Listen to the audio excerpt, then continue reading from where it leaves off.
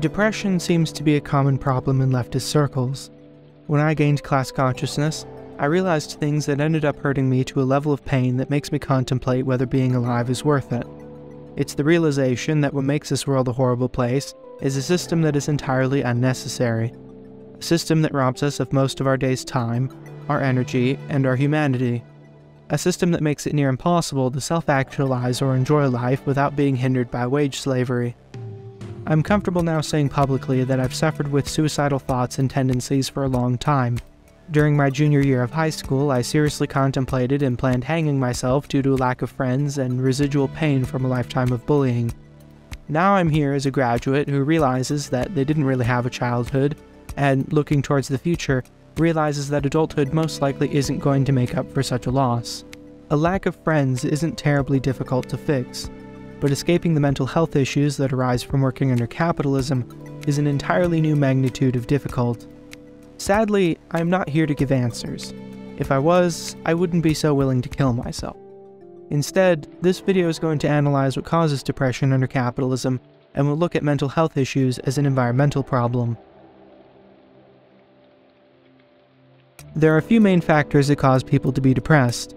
Three prevalent ones are feeling that you or your work or efforts are meaningless, feeling trapped or unable to escape a problem, and feeling that a problem is outside of your control. The first of these has to do with meaning. When a person's labor or existence in society isn't valued, they will end up coming to the conclusion that their future existence either isn't wanted or necessary. It's why a lot of depressed people consider themselves a burden, sometimes even blaming themselves and reminiscing on problems which make their condition even worse. Capitalism, in its current practice, does exactly the kinds of things that can cause these problems. It does not fully appreciate the labor of its workers as they are not fully rewarded for their toil. Not only is surplus value extracted from them, meaning they don't get the full worth of their work, but additionally, their pay doesn't keep up with inflation nor production output.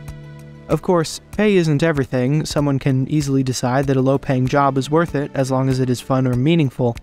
Problem is, work under capitalism isn't meaningful either. Putting aside the existence of bullshit jobs, workers under capitalism are alienated from their own labor. They are alienated from their production, product, and their species' essence. While capitalists do not value labor, the same goes for the laborer. A capitalist doesn't need you specifically. They just need someone who can perform similar tasks to you. This leads them to treat mildly difficult employees, such as union organizers, as easily replaceable nuisances. Nobody likes being arbitrarily let go.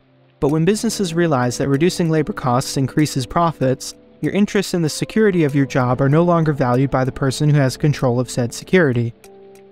The second thing that causes depression is the feeling of being trapped or being unable to escape an issue or problem.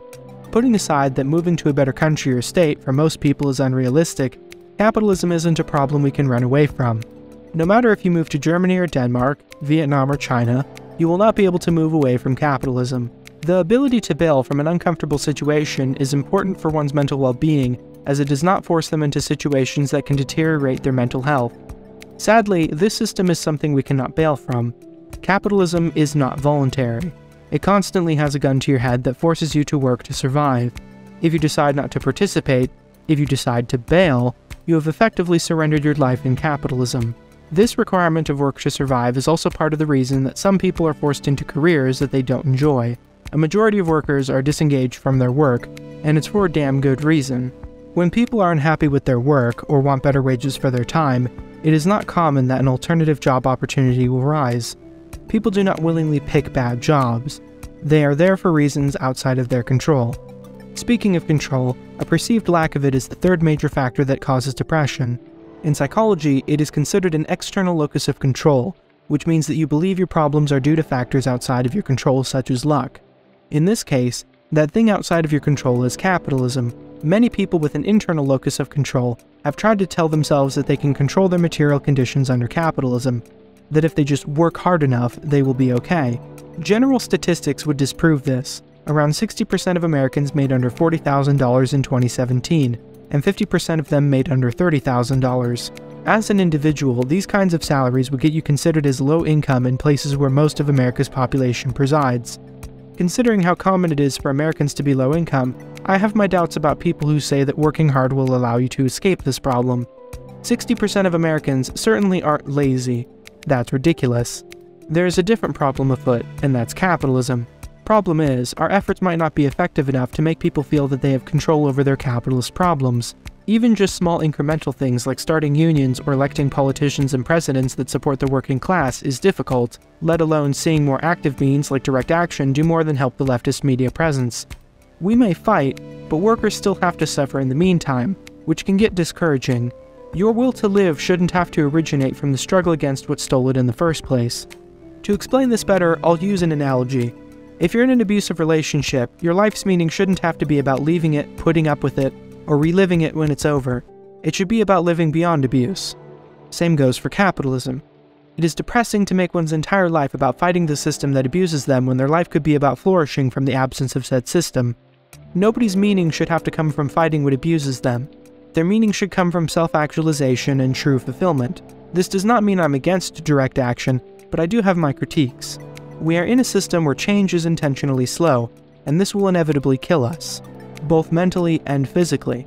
We are in time-sensitive situations that unveil the weaknesses of politicians taking their time or trying to be civil while their constituents inhabit a living hell. I'm not here for gradualism, nor am I here to fight a long time for changes that will be rolled back instantly. I do not mind being a communist, but I want the ideas of our comrades to matter. Considering how much the realization of our suffering hurts, I'd hate to see this system live long enough for someone else to have to feel the same way. As someone who likes to dabble in psychology, I happen to have my own opinions about certain arguments within the subject, one of those being nature vs. nurture. The argument over whether or not your genetics are more or less important in determining your behavior than the environment you were raised in. While I acknowledge that certain behaviors will arrive from your genetics, such as likelihood of schizophrenia and type of temperament, it is my opinion that generally, how you were raised, and more importantly, your environment, will affect your behavior more than genetics. This is what leads me to come to the theory that mental health problems, and in this case specifically depression, are environmental issues. Again, I do acknowledge that chemical imbalances exist, and that some people need lithium to equalize levels of phosphorus and sodium in the brain, but for many other people, this might not be the case. Curing depression isn't easy. Like dreams, psychologists admit they don't entirely know what happens on a neurological level when these things occur. This might be because we are trying to look at depression as purely a neurological process, or something we can cure the same way we would a physical illness. Certainly, it is simpler and easier to fix an individual than the environment they preside in. A therapist won't be able to change your material conditions, nor is any brand of depression medication. While they may allow you to look at the situation differently, it ultimately won't change the environment you're in. During the economic crisis of 2008, and for some time after, there was a spike in suicides, upwards of around about 10,000 of them. This is not a coincidence, and studies that have analyzed larger periods of time were able to find a correlation between rising unemployment rates and a higher risk of suicide. As I said already, people don't like being arbitrarily let go by being fired, so it makes sense that their mental health can spiral downwards as unemployment becomes a problem for them. We are trapped in this environment. It's either unemployment and the suicide that follows, or actually having a job and suffering alienation while surrendering your humanity just to be given the capitalist privilege of being allowed to live. As I said at the beginning of this video, I don't have solutions. I really wish I did, because if that was the case, I wouldn't mentally be in this place right now. This all just happens to be my best understanding of the problem at hand, and how it may be affecting other people. I did not suffer during my childhood only to be given an adulthood that forces me to deal with even greater problems when all I want to do is recover. While I still have some hopes for the future that might save me from some of the emotional problems I associate with capitalism, I feel as if I'm dangling my life by thin threads. If I am to look forward to a life of alienation and capitalist subjugation, then I don't want a life to look forward to at all.